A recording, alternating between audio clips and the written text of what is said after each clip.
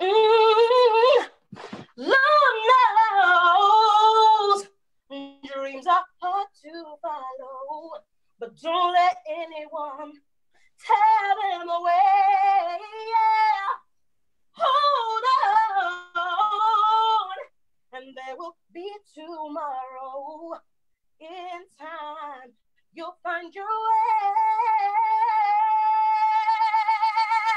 Yeah. And then a hero comes along with the strength to carry on. And then you cast those fears aside, and you know you can survive. So when you feel like hope is gone, just look inside you and be strong, and you'll finally see the truth that hero lies in you.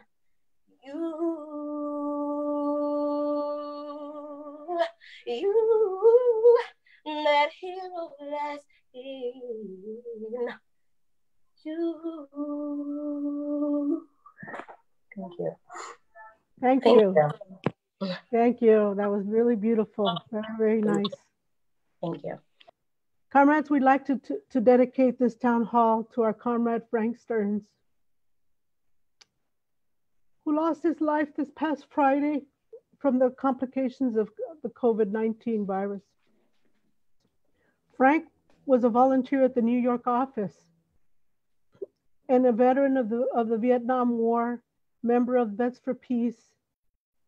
He was always a cheerful man, making everyone feel welcome.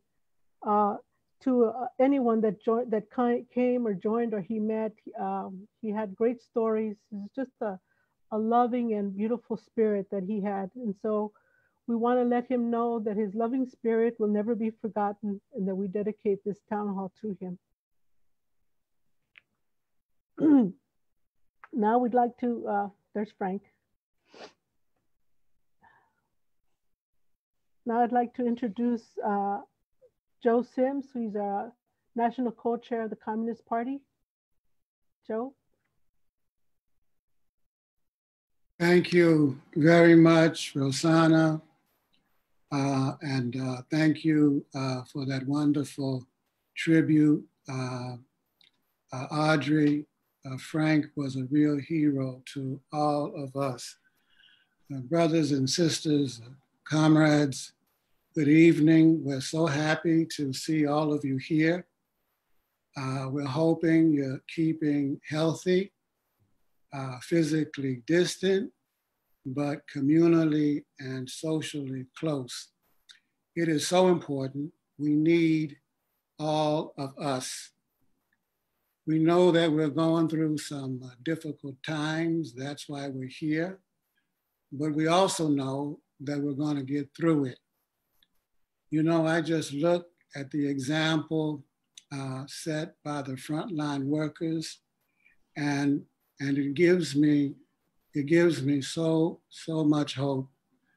But I gotta say that the thing that keeps me up at night is the thought that this didn't have to happen, you know? It didn't have to be this way. If only they had listened. Look at the example set by China. Okay, they made some mistakes at first, but they corrected them, and now they're able to help other countries. By the way, I read this morning that China is gifting New York with 1,000 respirators. I'm in New York, by the way. Thank you, China. That's what I call solidarity. And speaking of solidarity, look at the example set by socialist Cuba, a small island in the Caribbean under embargo by this country. But on this issue, they are punching like heavyweights, sending doctors to Brazil, to Italy, to Spain, to other countries. Of course, you gotta say, you don't have to be a socialist or a communist to see the dangers posed by this virus. You do, however, have to be sane. Look at South Korea. I don't get it. If Trump had only listened to the scientists But no, he had to go and call it a hoax. He had to go and call it a scam. He had to go and call it the China virus. And there he is, standing in the White House, lying, sending mixed signals. One day, wear a scarf. Next day, don't wear a scarf. Third day, he says, I ain't wearing no scarf. Wear a mask, don't wear a mask, go to work, don't go to work. It's a mass of confusion. Can you imagine? They wanted to send us back to work on Easter. Easter, at the height of the crisis, hundreds of thousands, maybe more, would have gotten sick and died. They just didn't care. And you know who was going to be affected the most. You know what we say, when the world catches cold, people of color catch pneumonia. And for what? So that they can maintain the corporate bottom line? By the way, we scored a big victory last Sunday when Trump was compelled to extend the stay-at-home policy until April. It was a big victory, and don't let nobody tell you nothing different.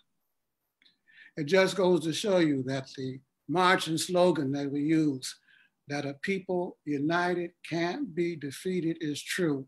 And the people were united on this issue. But we can't get too excited because they're using the excuse of the crisis to implement their agenda anyway. Corporations can now pollute as much as they want. They are turning asylum seekers back at the border. State governors are denying abortions. They're getting rid of paid sick leave. Yeah, the paid sick leave that Congress just passed, now they're gutting it. They're making it harder for public workers to organize. And organize we must. You know that the unemployment rate could go as high as 30%. That's higher than during the Depression. And during the Depression, the only way to address the crisis was for the government to provide public works jobs, government jobs. Today, in this situation, that means the Green New Deal plus more. We've got to rebuild the roads, we've got to rebuild the trains, we've got to rebuild the water plants, the electrical grid, the internet, bring it to the country, the bridges, you name it, on a whole new sustainable basis. Will it be enough? I don't know. But if not, then it's got to be whatever it takes to do it. That's what Bernie said in a town hall last week, and I agree with him. Whatever it takes to solve the crisis, we have to fight to make that so. And in the first place, that means addressing the crisis in the hospitals. They're overrun. Can the problem be solved as they are presently constituted in this private system? I don't know. Spain faced the same problem. They had to socialize their hospitals. Do we need to do that here? Well, whatever it takes. That includes, brothers and sisters, the crisis at the border and the thousands held in overcrowded detention.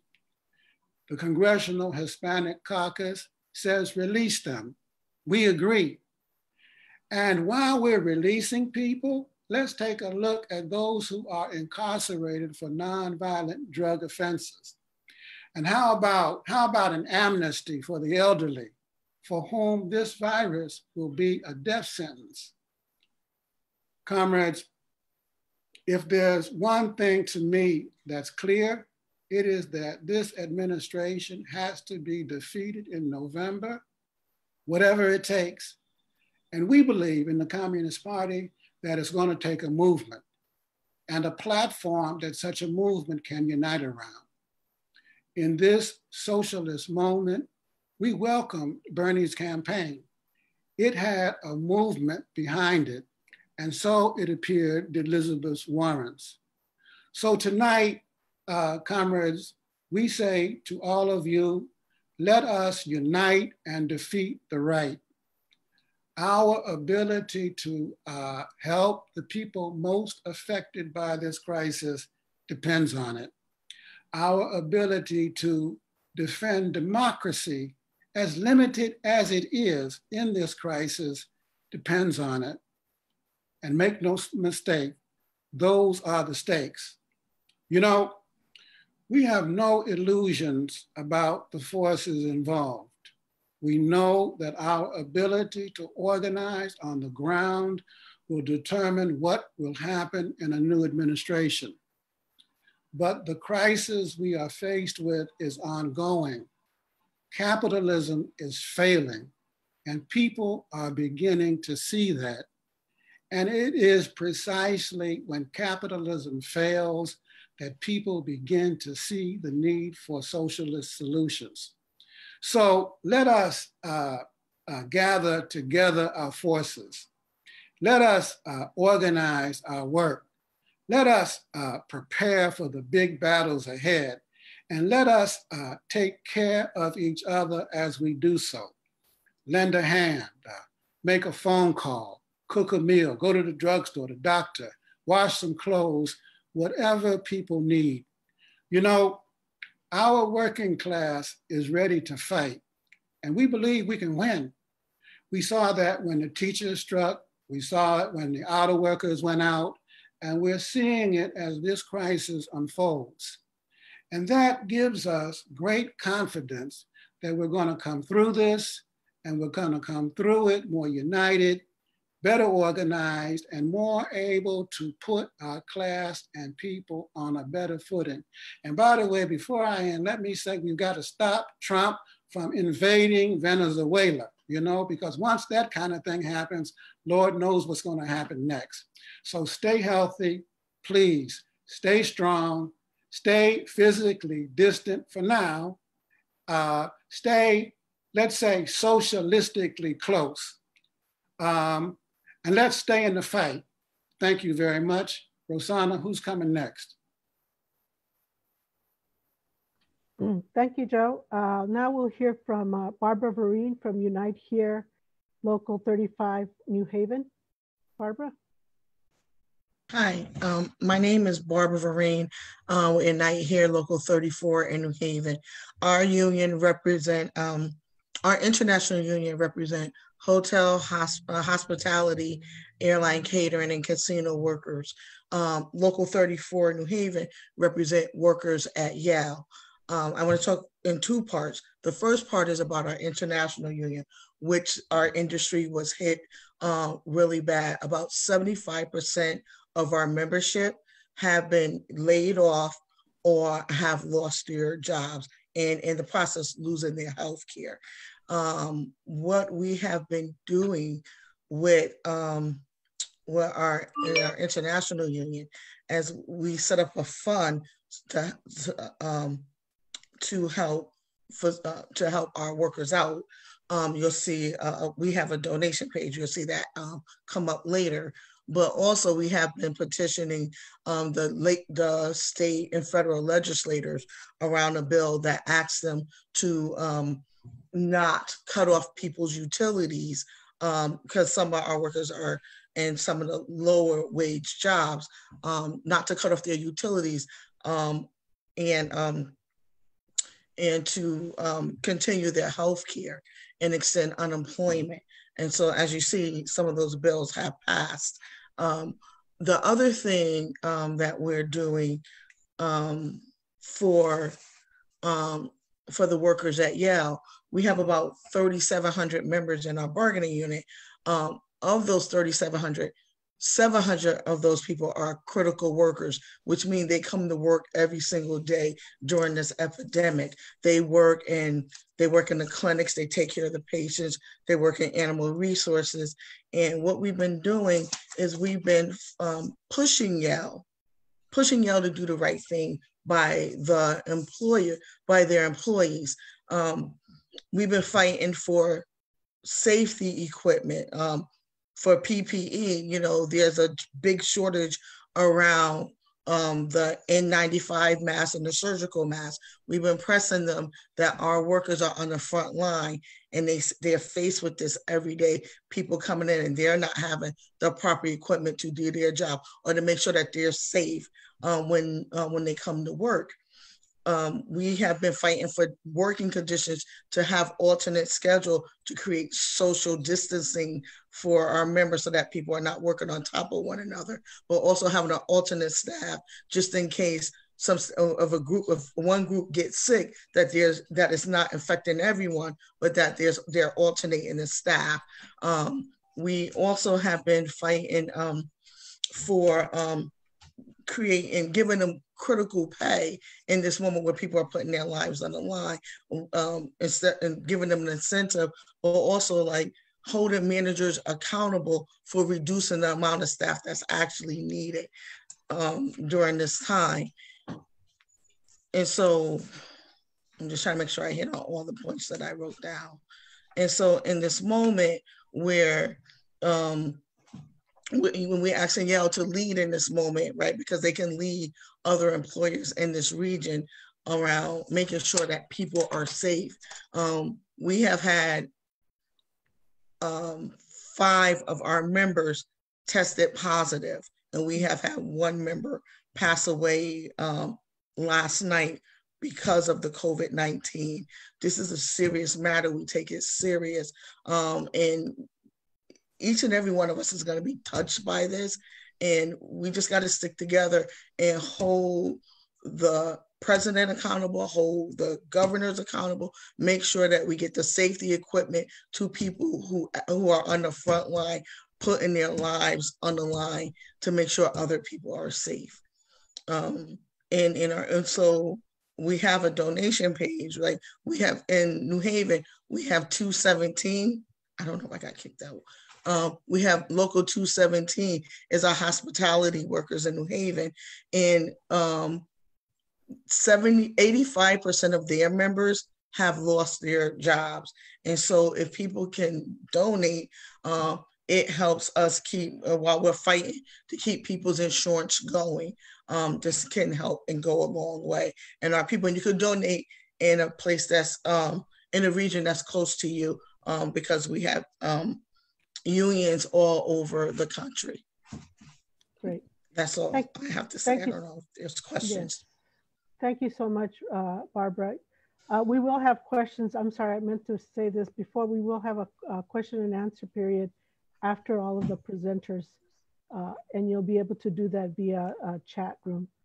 Right now, we do have a comrade and a reporter from the People's World who is stationed in China, living in Beijing. He does have to go to work, so I'm going to ask him to give us a little presentation before he has to sign off. So Ian Goodrum, yeah, no worries. Sorry. Go ahead. Yeah, just a few things to cover some ground, because there's been an out-and-out informational warfare campaign going on to kind of discredit the Chinese experience and China's response to the virus, which has been, in my opinion, and the opinion of many others, exemplary. Public health experts are in agreement on this. The only people that are really coming out against it are politicians and journalists who have an axe to grind. The thing that strikes me the most right now is I see pictures from the US of the so-called PPE, which we've heard a lot about, personal protective equipment. It's not just anything that provides a barrier against the virus. It's a very specific set of clothing. It's a very specific process by which you put it on and take it off. There's testing you have to do. It's very rigorous, and the PPE, PPE I use very loosely because of a lack of supply is, in some places you're seeing garbage bags, in some places you're seeing bed sheets.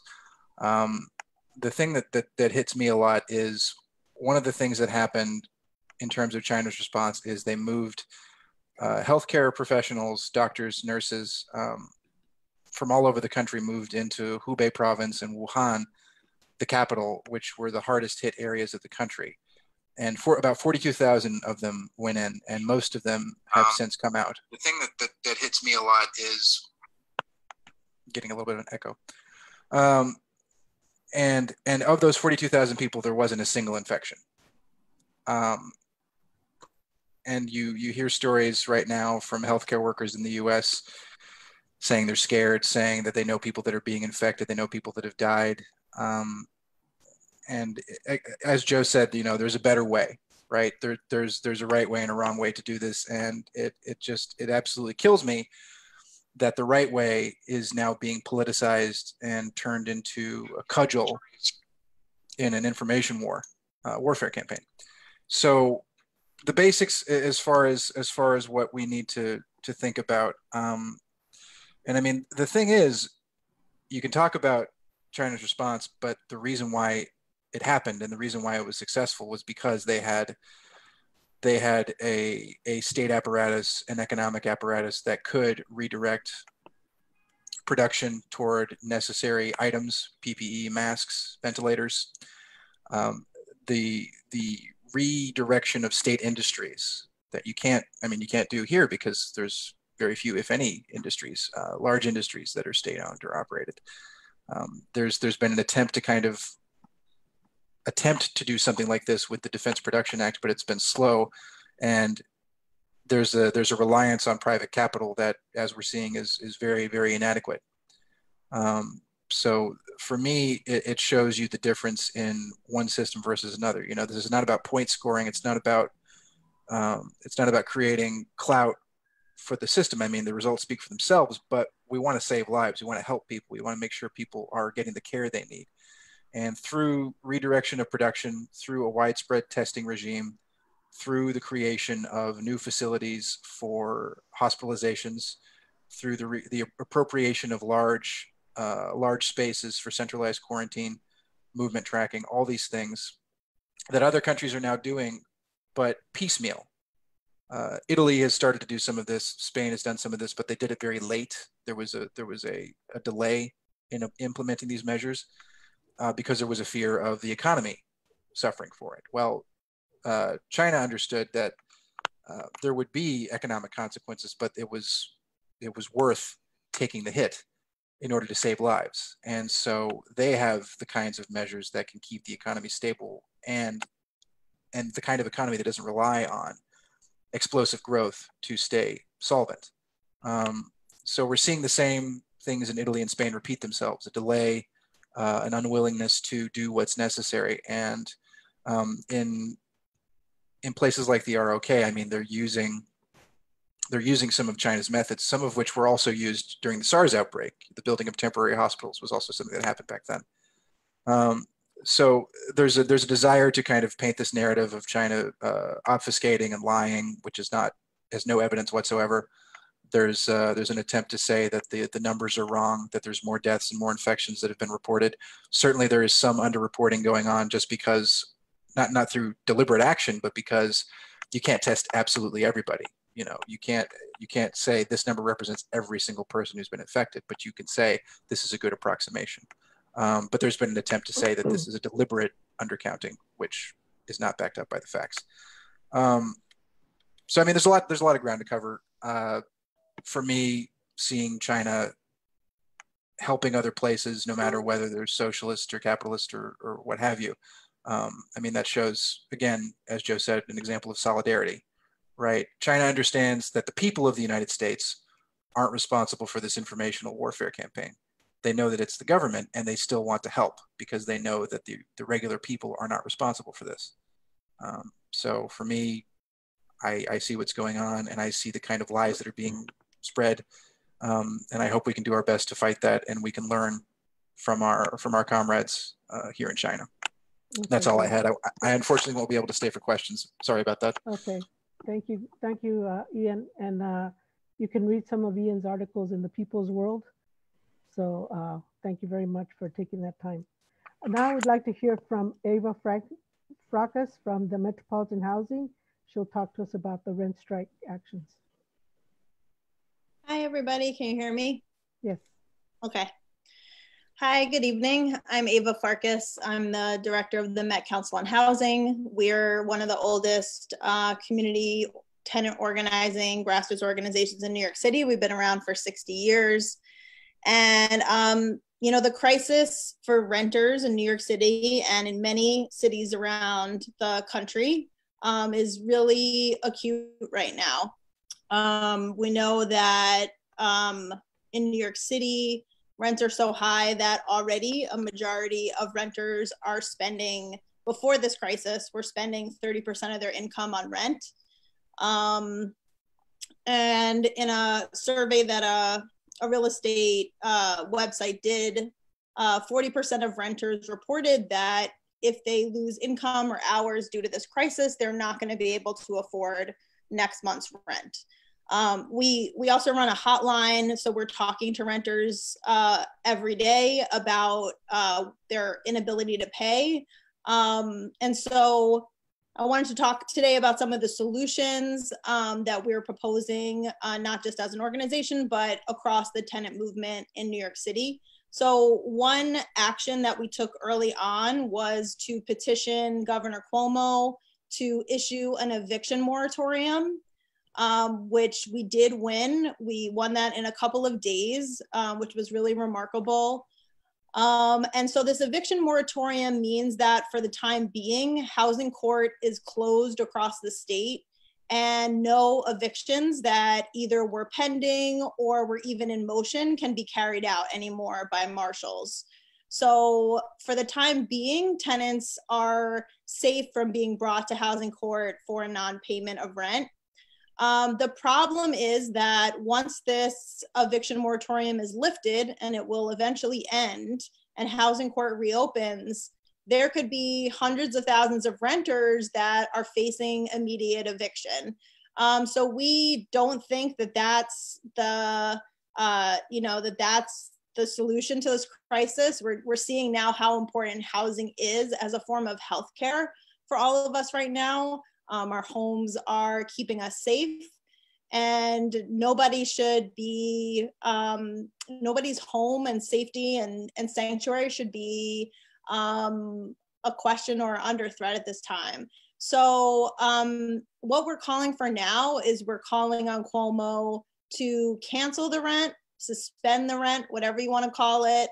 We're collecting signatures on a petition statewide. We have almost 90,000 signatures on that petition now. We know reporters are starting to ask him about this in the daily press briefings.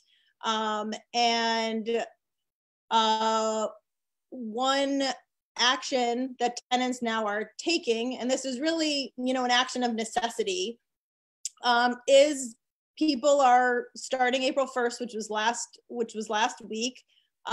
Many renters are not able to afford this rent, this month's rent, and many will not be able to afford to pay rent on May 1st. So we are helping tenants who cannot pay the rent right now join together under a collective rent strike action. And you know, this is somewhat different from a typical rent strike, which is generally organized by a building of tenants together, and it's generally a action to leverage changes, you know, conditions changes in your building. Usually people are choosing to withhold their rent. They can afford the rent, but they're choosing to withhold it. This is somewhat different in nature. People cannot pay the rent because people cannot work. And, but we want to turn around what can be sort of an isolating and shameful experience for people into something that is a collective action in nature, and lets people know that they're not alone in this, that there are hundreds of thousands of renters out there that are going to be in the same boat. And our demand through this collective action is that but we want to turn around what can be sort of an isolating and Joe, yeah. Okay. Go ahead. Sorry. So our collective demand of this action is that Cuomo find a collective solution to this problem. And so some of the tools we have for people are We have a rent strike toolkit, which has a lot of guidelines about how to go on rent strike, how to talk to your neighbors, how to create a mutual aid network in your building, a poster you can put in your window. And we also want to be in touch with everyone who's going on rent strike or thinking of going on rent strike out of necessity, because we want to make sure that if we don't win our demands now, that we're able to fight when the courts reopen and fight to stop all of these evictions that could potentially happen. So if you'd like to receive that kit, you can text rent strike to 646-542-1920. I'll put that also in the chat. I don't know if the audience can see the chat. And then if you are a renter in New York City and you'd like to call our organization and talk through, you know, what you can do in your situation, we have a hotline Mondays, Wednesdays, and Fridays in the afternoons and evenings. And that number is 212-979-0611. I'll also put in the chat the links to sign the petition to Governor Cuomo and a flyer you can put up in your building. And I know there's people on the call from lots of different places around the country, but I know things like this, efforts like this are happening in other cities around the country. Renters everywhere are really facing this stress right now. So whatever, you know, whatever help we can be to where you are in the country, please reach out and let us know. Great. Thank you, Eva. Now we'll hear from Sean, who is a member of the Southern California Orange County Club of the Communist Party. He'll speak to us about some mutual aid actions taking place there. Sean? Well, hello, friends. My name is Sean, and I'm extremely happy to be talking about this subject because the importance of mutual aid in light of our current crisis really can't be overstated. All across the nation, we're seeing our most vulnerable communities completely abandoned. And for large parts of our population, what little stability they were able to find has been thrown into complete chaos because of this outbreak and the utter inadequate response. Mutual aid is going to be one of the most worthwhile projects we can undertake going forward. With literally millions of workers out of a job, many other groups will find themselves in the same place as our club here in Orange County, where for the foreseeable future, when it comes to mutual aid and community support, either the Communist Party steps up or nobody does. And this very grim and very real dynamic has led our group to drastically ramp up our outreach projects and try to push as many supplies to our homeless family as we can while there's still time, as safely as possible. And now I've only got 3 minutes, so I can't quite go into the detail I like, but I want to give everyone some action points from the lessons that we've learned along the way that hopefully you will find helpful. So first and foremost, one of the best things your group can do during this time, if you seriously plan to do mutual aid, is to start collecting donations. Canned food, boxed goods, bottled water, basic medical supplies, if you can find them, clothes, hygiene products, literally anything people are willing to give you. A lot of the public are looking to help out in this time, so you might be surprised with what you can get your hands on just through canvassing your contacts. And if there's a group in your area that's currently doing some outreach or some sort of mutual aid, you can take some of the donations that you've received and pass on some goods to them. And by doing so, you're building those relationships and expanding your network through that exchange. If you're collecting donations and you don't have anyone to donate to, then my advice would be to just sit on your donation pile and prepare to hit the ground running with hot meals and ready supplies for our communities when we can safely go back outside, because there's going to be a lot of folks in need. A really important pillar of mutual aid is a concept that I'm sure a lot of folks here have heard before, and that is the idea of solidarity, not charity. And this concept has a very real material difference in how and why you go about serving the people. Because as revolutionary organizations, we are not undertaking this simply to have a warm, fuzzy feeling in our hearts as we drive home. We are doing this to empower and prepare the working class for the eventual overthrow of our criminally inhumane system. So some examples of that would be to have at least some literature that you can take with you on outreach that's geared towards the communities you're trying to serve, and be prepared to explain who you are and why you are doing this.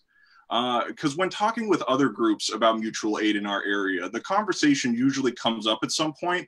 Do we want to be revolutionaries about this, or are we trying to help and provide support? And the answer clearly is to be a revolutionary. And the last topic would be social media. If you can, get into the habit of documenting and posting everything you do related to mutual aid, any activities for all that at all for that matter. And you're doing this not simply for the street cred or an ego boost, but because the people need to know that you are active, that your group is actually doing things and is a real option to give support and receive donations. So that's all the time I have for. I hope that some of these ideas were at least a little helpful for your groups going forward, and I would love to answer any questions anybody has. Okay, thank you very much, Sean. That's really very helpful. We'd like to list a few resources right now while Cameron gets ready to give us a little bit of music. Laura, can you post those resources up for us?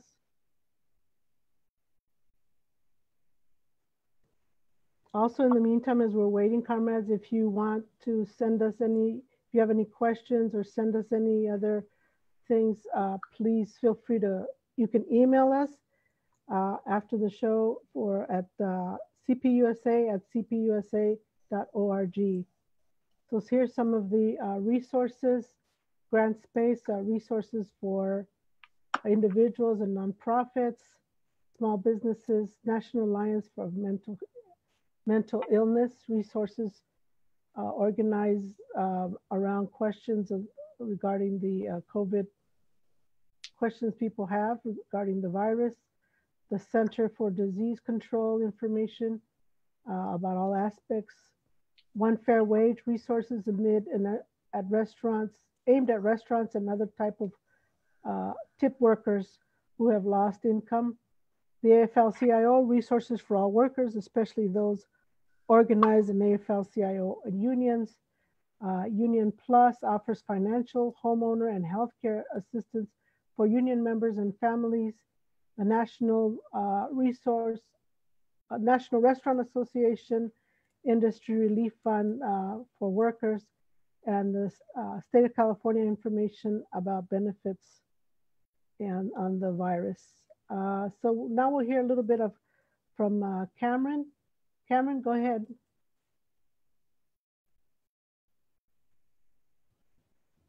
We don't hear you, Cameron.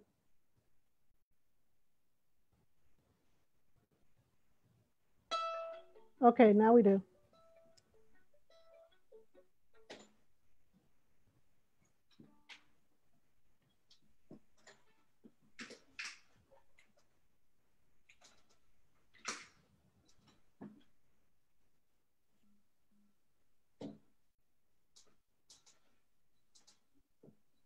After Cameron, we will hear regarding the CARES Act, which is the sometimes known as the stimulus bill. Go ahead, Cameron.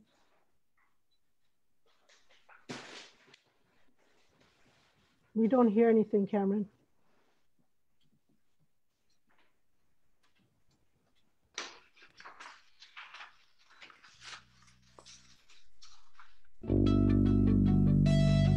Okay, now we do.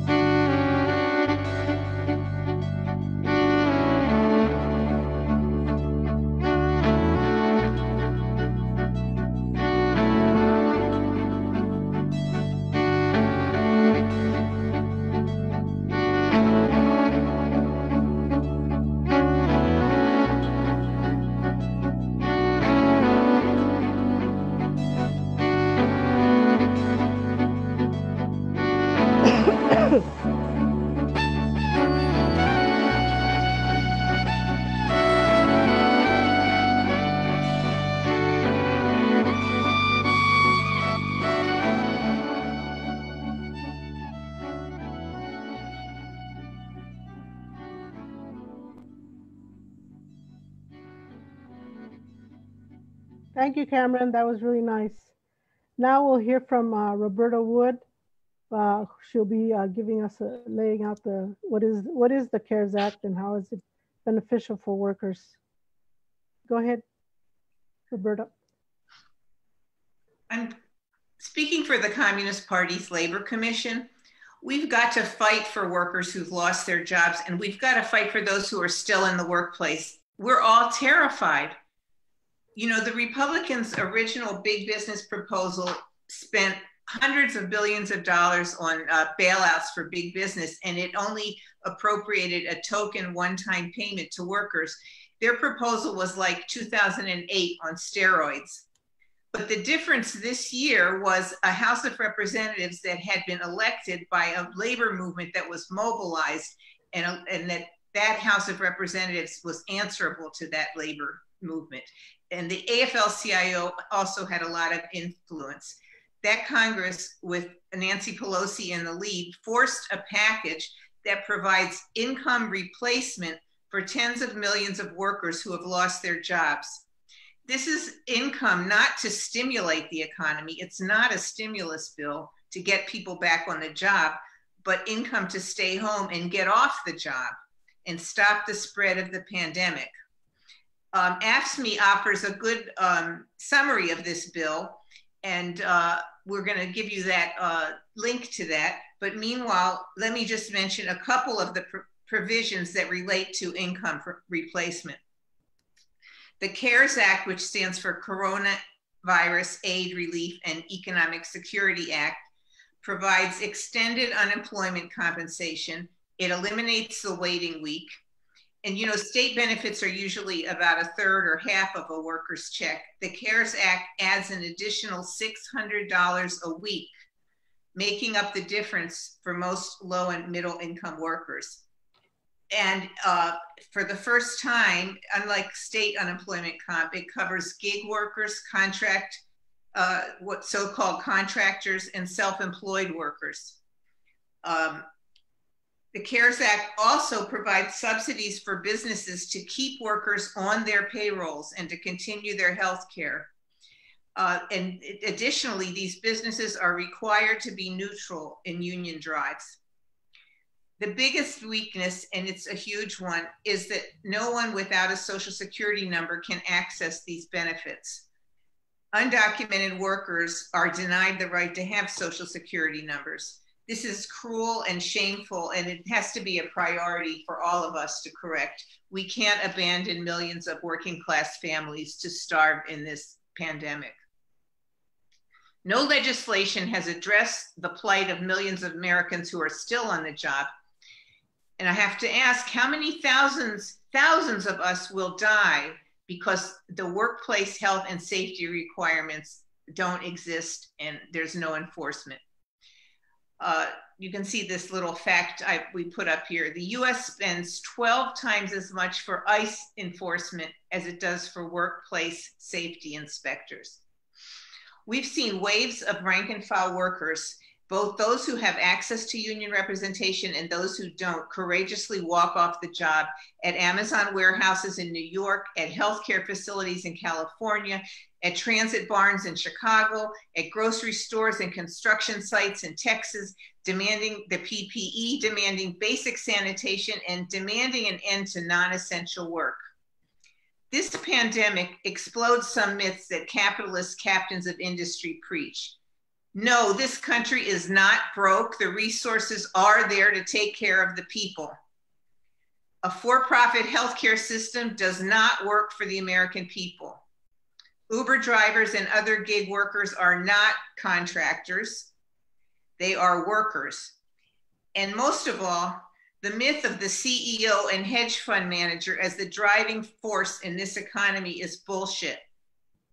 It doesn't make a damn bit of difference if the Walton family, Jeff Bezos, or Oracle's Larry Craig, they're all sheltering at home. It makes us no difference, but it's the person picking the lettuce, packing the chicken, sanitizing the hotel rooms, stocking the shelves at Trader Joe's, who are essential to our economy. We're the ones who should own it and run it.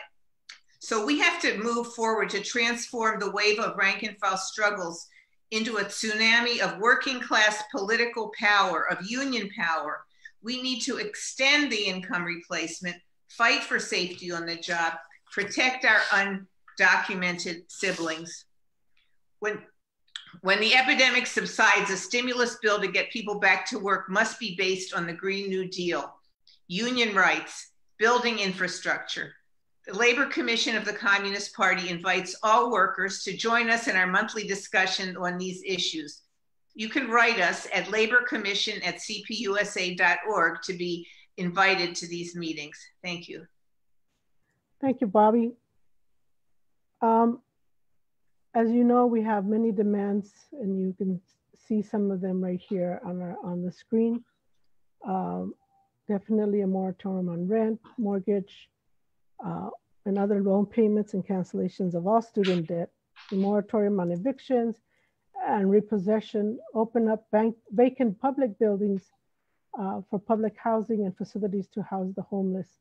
I'm going to call on Michael, who is going to take us through an action that we can take right away to begin to work on this. Go ahead, Michael. Well, I just wanted to say that it's been great seeing everyone this evening, and this town hall, just shows how productive we can be in getting a picture of the scope of organizing taking place for the country and the world to hear. So thank you to all the comrades who are tuning in and to all of our friends and supporters viewing as well. The People's Movement is making demands, and we would like to propose collective action with respect to one of them. A good place to go to check out this coalition in particular is thepeoplesbailout.org. That's thepeoplesbailout.org.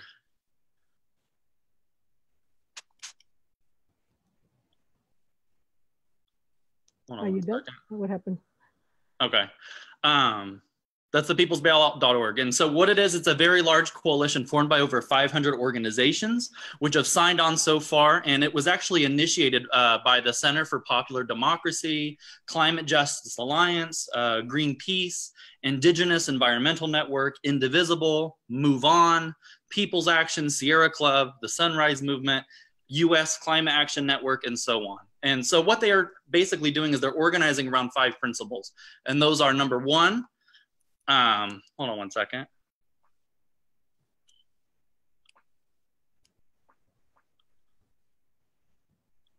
Number one, health is a top priority for all people with no exceptions. Number two, economic relief must be provided directly to the people. Number three, rescue workers in communities and not corporate executives. Make a down payment, which is number 4, on a regenerative economy while preventing future crises.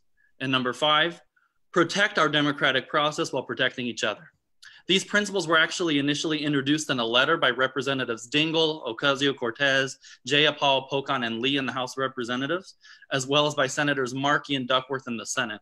So these are the demands that are before Congress at the moment, and we are encouraged by our allies in the wider movement for democracy to write letters to our congresspersons or even directly tweet them online using the hashtag #PeoplesBailout. So while we, without a doubt, understand that COVID-19 is the virus and that capitalism is indeed the crisis, these demands reflect a very realistic and pro-people reform which can be made in the short term. So thank you all for your time, and I thank you all again for tuning in and expressing solidarity with the working class, which will survive this crisis and will come out of it fighting like hell. Thank you. Thank you, Michael. I think it's really important to take action and be active. Especially during these times, it's even for our mental health is to be active in some form. It helps us to feel that part, that's the necessary part for our mental health, especially when we're indoors and all of that. At this time, we'd like to open it up for questions. We will not be taking questions by a raised hand. We will be taking questions via chat or the question answer. I'm sorry, the Q&A feature on your on this Zoom chat. So I'd like to call on Scott, who will present the questions. Go ahead, Scott. All right, thank you, Rosanna, and thank you to all of our presenters. We've already got a number of questions that have come in, and I thought I'd start off with a really concrete question. Someone wrote in, I work at Michael's Craft Store. They put out an announcement that we should not talk to the media, but redirect them to Michael's media firm. We have run out of gloves and we aren't provided with masks. They have curbside pickup, but people are still coming in our store in masks because they are bored. I'm wondering if anyone has any advice on how to demand that our company takes care of its workers. So do you want questions one at a time or should? Yeah. Go ahead. Can you? Okay, Bobby, can you? No. Oh, okay. Sorry. Yeah. Yeah. Bobby, can you answer that, please?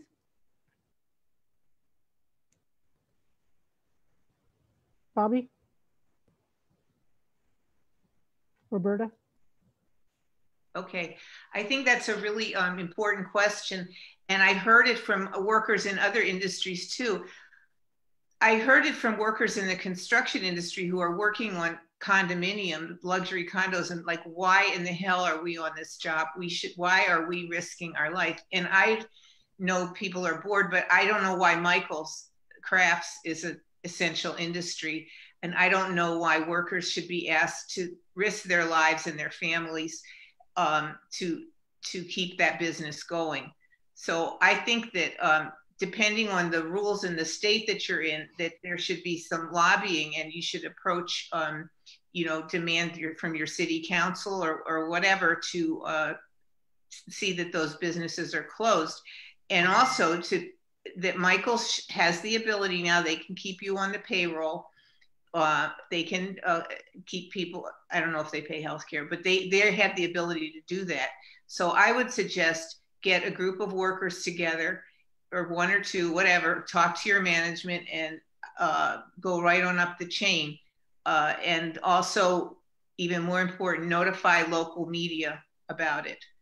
There's no reason for people to be putting their life at risk in order to keep some businesses' profits coming in. Thank you, Bobby. Next question, Scott. All right, so some of these questions I'm going to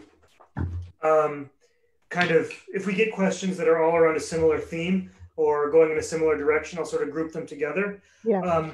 We've gotten a number of questions about sort of the relation of our party to the Democratic Party and to the plans being put forward, or the programs being put forward by the Democratic Party. I wonder if there's one. Sorry, I'm trying to find a particular question that had some good wording. Well, anyway, yes. So,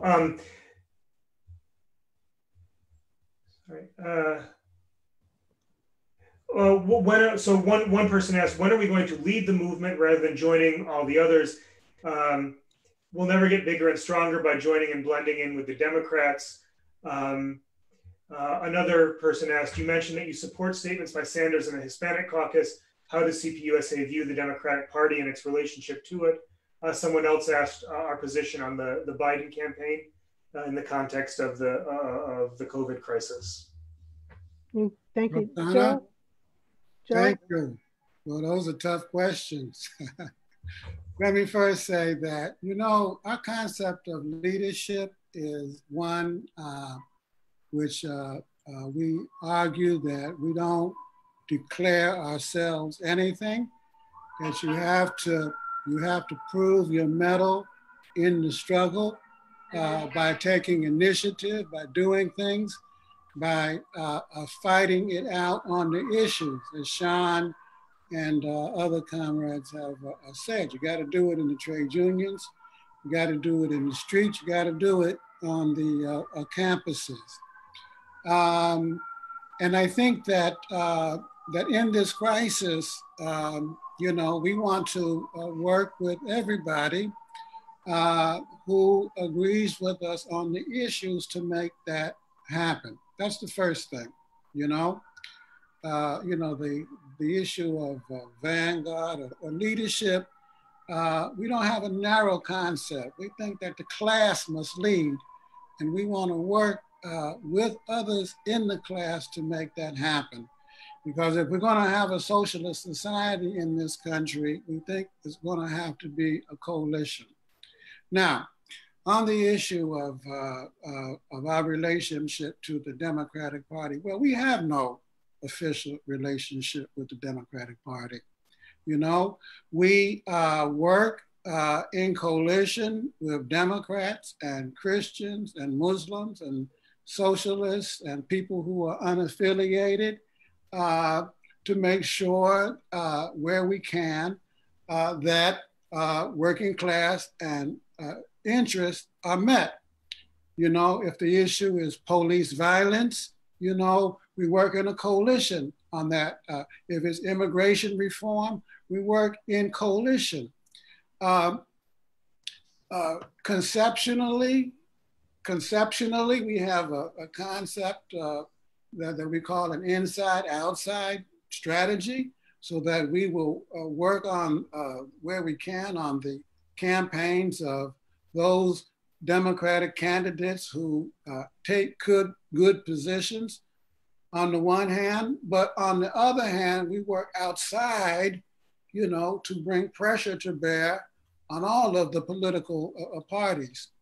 We are in a coalition with a number of different left groups, you know, from there's some from Left Roots, there's some from DSA, there's some from COC, there's some from Liberation Road, to develop a left electoral strategy that will work for working class independence, you know, because the class as a whole, you know, has to fight for its independence. Now, on the last part of the question, look, as I said when I opened, we think that Trump has to be defeated, you know, and we have to work now to make sure that that happens. And we have to bring the issues to the fore to ensure that.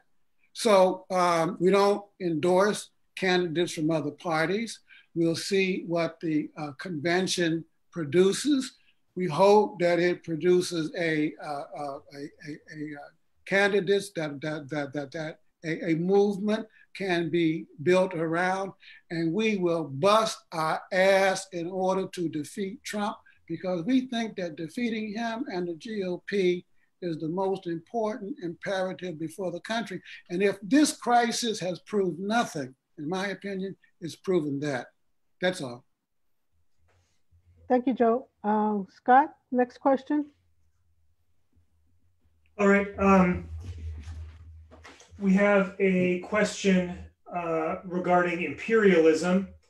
Trying to find it. There's a lot of questions here, so thank you everyone for sending these in.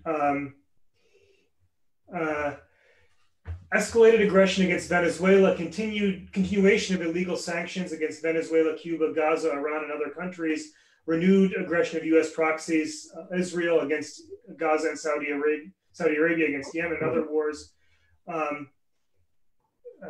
is happening when everyone's attention is understandably focused on the virus. How is the Trump, let's see, how is the virus being used as cover for imperialist action, and what can we do about that?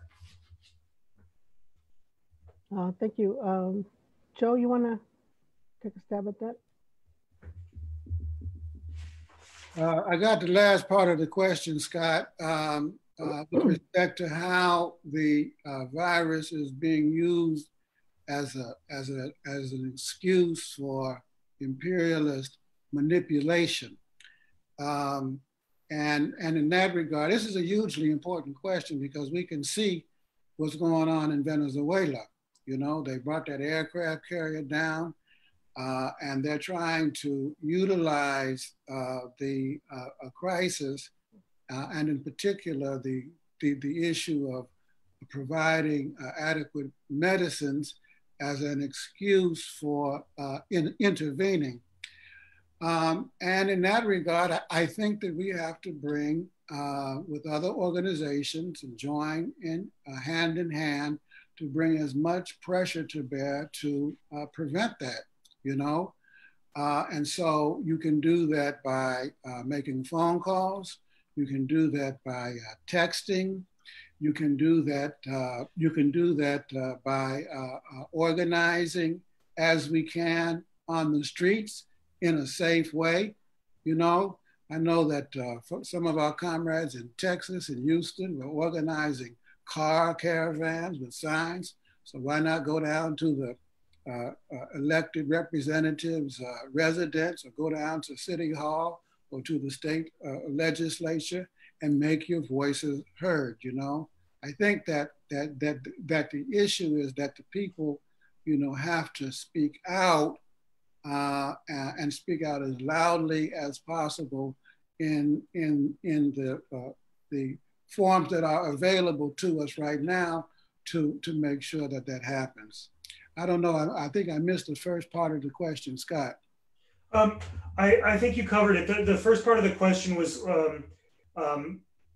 kind of a context and examples of where the focus of imperialism now is. I think your response covered it pretty well. Okay. Can we have the next question, Scott? Yeah. But first I wanted to share a comment that someone wrote in. I don't have any questions at this time. However, I do want to thank each and every one of the speakers in this meeting. You've been very informative and really made me appreciate even more to be involved with this party. Thank you, comrades.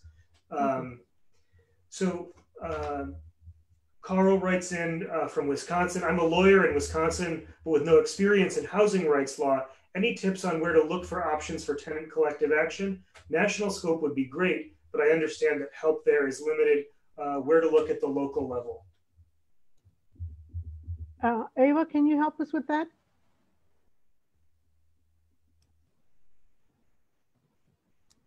Sorry, can you repeat the question? Yeah. Carl writes, I'm a lawyer in Wisconsin, but with no experience in housing rights law. Any tips on where to look for options for tenant collective action? National scope would be great, but I understand that help there is limited. Where to look at the local level? In Wisconsin, well, there's some national groups. There's Right to the City and Housing and Homes for All. I could put the links to those organizations. They're a network that we're connected with, and they would have a better idea of like who's on the ground in Wisconsin that you could connect with. So I can put the links to how to contact those organizations in the chat. Great, thank you. Scott, do we have another question? Yeah, we've got a kind of big cluster of questions that's sort of linked to the earlier one about the Democratic Party. A cluster of questions around why aren't we doing or calling for more openly revolutionary measures? So why are we advocating for the continuation of private insurance plans rather than, you know, full socialized medicine? You know, a rent strike is great, but why not strike everything? You know, rent, mortgages, student loans, all debt. Are we looking for opportunities for dual power in the context of this crisis? Okay, Joe, you wanna? Thanks, Rosanna. Well, comrades, you know, if I could make the revolution yesterday, I would, you know, but obviously I can't make it by myself here in New York, particularly in conditions of, you know, sheltering in place, which I call stewing in place.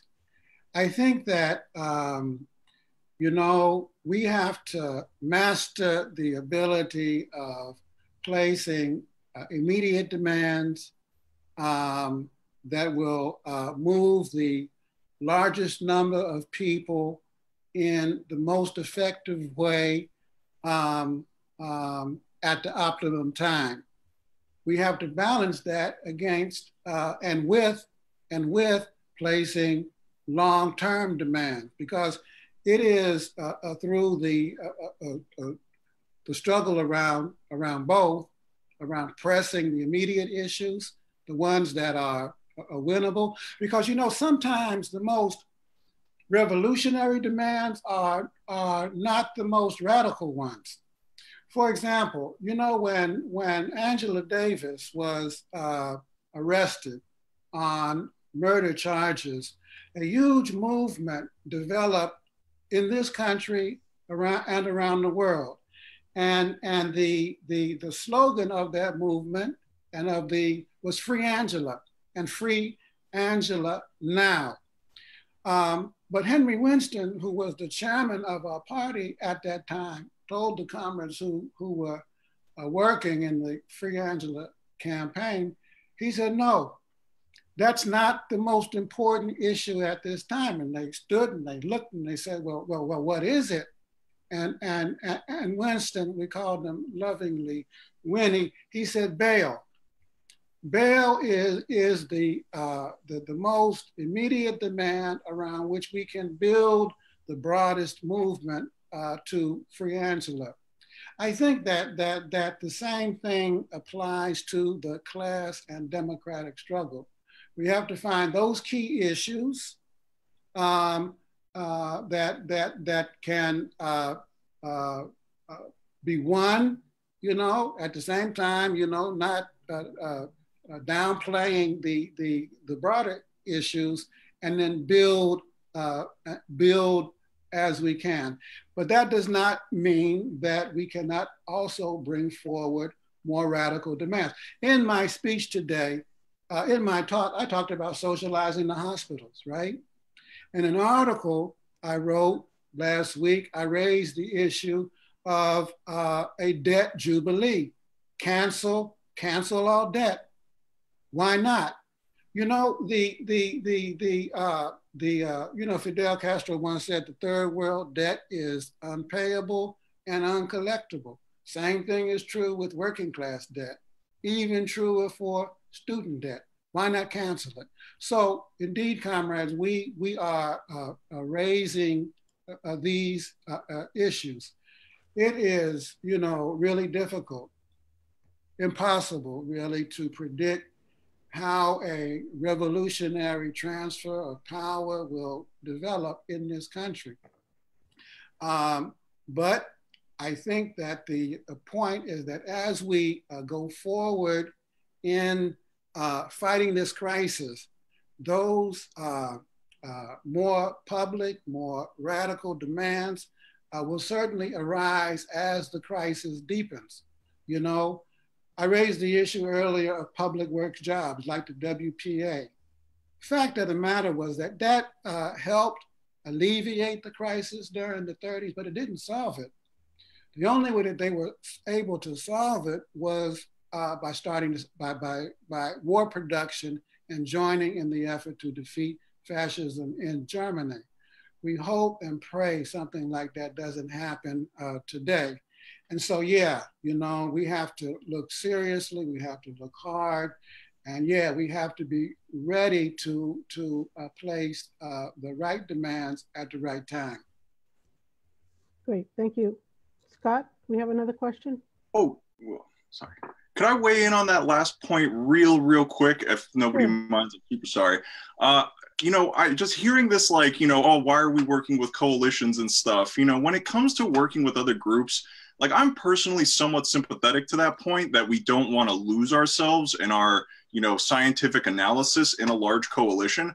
But, you know, that being said, you know, there's a Gramsci quote I have pulled up that I think says it pretty well.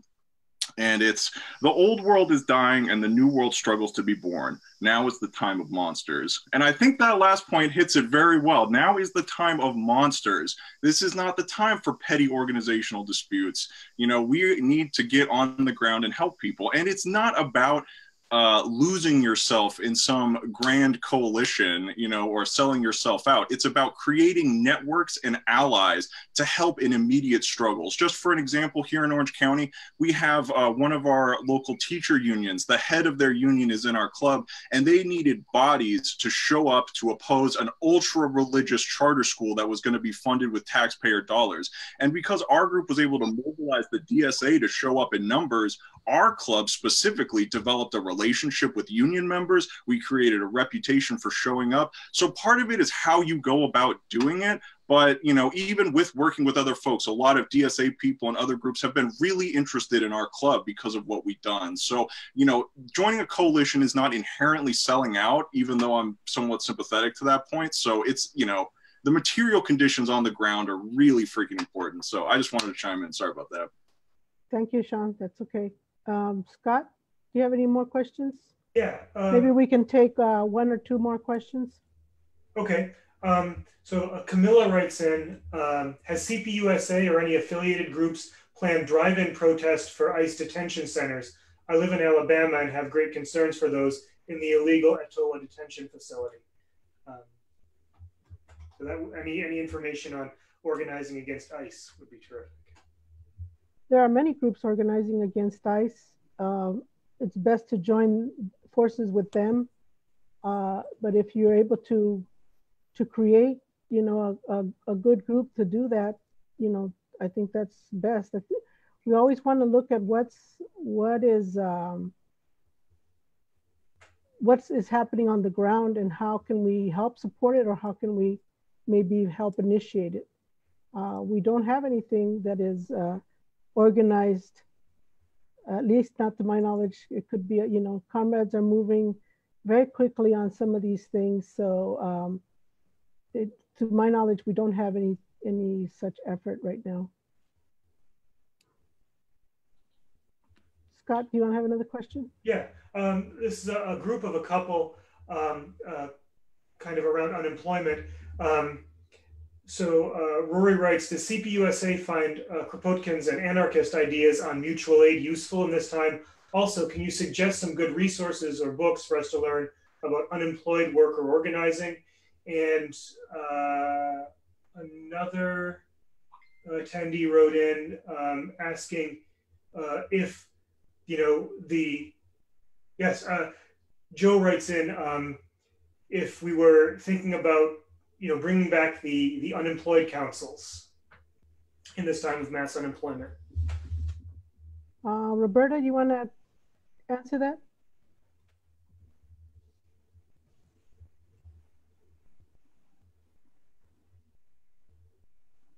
Roberta? Trying to get back online here. Yeah, so the unemployed councils were, you know, in some ways similar to some of the uprisings I kind of referred to now, that they're grassroots based and people taking initiatives on their own. I think in this day and age, you know, we have to also look, and especially in this situation, develop the forms of struggle. It's really challenging to think about how to struggle when the normal way humans act is to get together and, you know, physically. And so how do you have actions and create solidarity and support in that kind of a situation? So I think that we need to share some of those tactics. It's a good thing that we do have the internet and people have done things, you know, like petitions and things like that online. I've seen where they have the people in their cars, you know, doing activities. But I think it's something that it's going to be developed through the creativity of the working class. So I don't think there are easy answers. The answers are basically that we have to build the broadest movement we can, include as many people as possible, speak to everyone.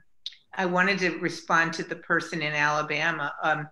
I'd love to take that question up in our labor commission. If you write into us, maybe we can put that on our agenda and see how we could be helpful in thinking through how to anybody who wants to organize something, I will be happy to talk to them. And let's figure out how we, how do you reach other people in your area, and how do you build this, what we need to do this. It's wide open right now. I think the whole country is changing. People are changing about how they think about things. Okay, great. I think we'll end there. We do want to put up our demands. We have several demands. If Laura can do that for us.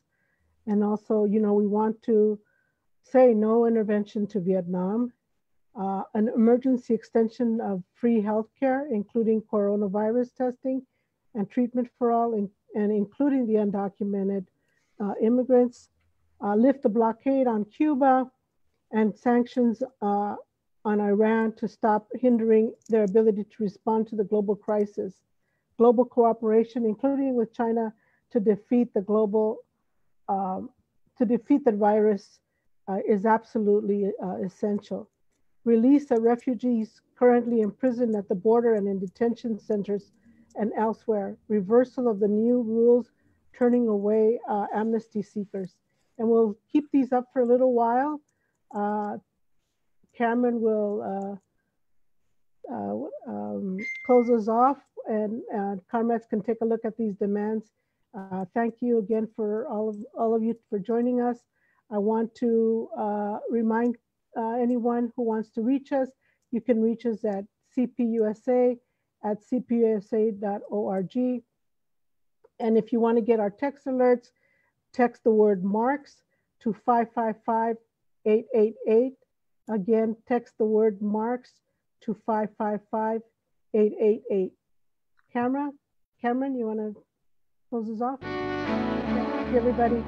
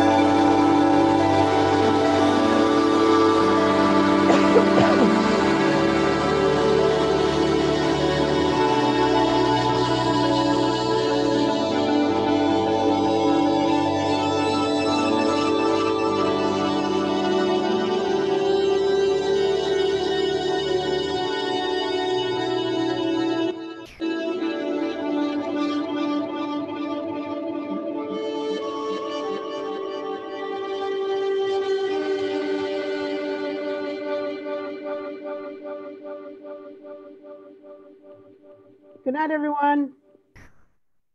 Good night, comrades. Good night. Good night. Good night.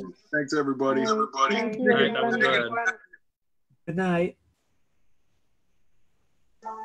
Thanks to all the panelists. Y'all were wonderful. As were you. Thank you. You're very welcome. Take care now. Good night. Good night.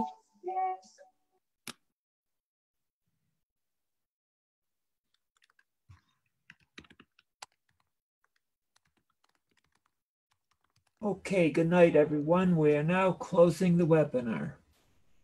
Good night and keep well.